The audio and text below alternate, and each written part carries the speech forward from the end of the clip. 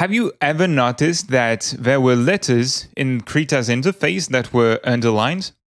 Well, these are shortcuts, and in this video, we'll learn how to use them. It's something you find in many programs, actually. If you press the Alt key, you keep it down, and press one of the highlighted letters, for instance, I'll press Alt S, it will open the corresponding menu, or it will activate the corresponding option. So now maybe I can press the O key to toggle the Select Opaque option. And it will select the content of my layer, the opaque pixels. In some cases, as you have keyboard shortcuts, for instance for the wraparound mode, you won't want to use Alt-V for view and W for wraparound mode. You're better off using the keyboard shortcut directly. But it's useful for everything that doesn't have a shortcut or that you don't use often enough to assign a shortcut to it. For example, if I press Alt-R, I will access the Filters menu. Let's say I want to apply a blur. I see that the B in the blur option is underlined, so I press B, and it will open the blur submenu. Then I'll press G for Gaussian blur. In this new window, I can set my horizontal and vertical radius, and you can see that on the buttons at the bottom of the interface, there are a few letters underlined. I can press Alt-C to add the filter as a filter mask. I can press the Alt-O to press OK and then validate that blur on this animation frame. And Alt-A for cancel. In general, this C will be underlined and Alt-C will cancel the effect.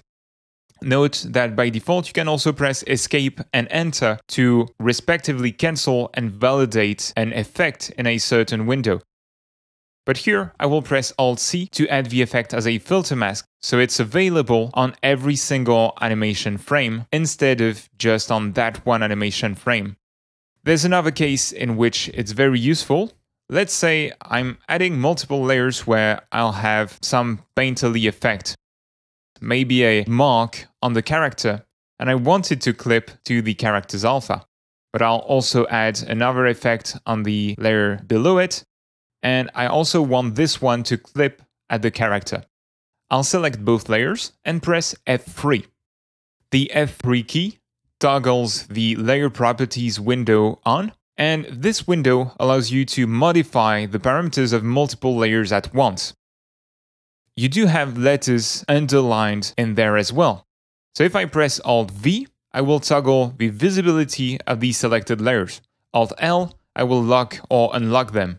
And we're getting to the interesting one. If I press Alt-I, I can toggle the alpha inheritance on and off. Note that this is the same thing as toggling the alpha channel on and off. There's also alpha locked, which doesn't work currently with Alt-A because the A in the active channels column is also underlined, so this tends to clash. So we'll press Alt-I to toggle the inherit alpha off, and let's say I want to change the name of my layers.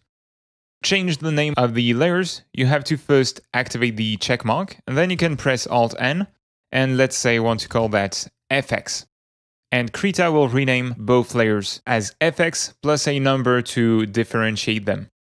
I can now press Alt-O to press the OK button and to validate my change. Using a single window, so when you have multiple layers selected, you can press F3, press Alt-I to toggle inherit alpha off, press the Enter key, and I will have effectively either unlocked or removed the alpha lock from the channels. I hope that this tip was useful for you. Enjoy it, try to incorporate it in your workflow, and see you in the next tutorial.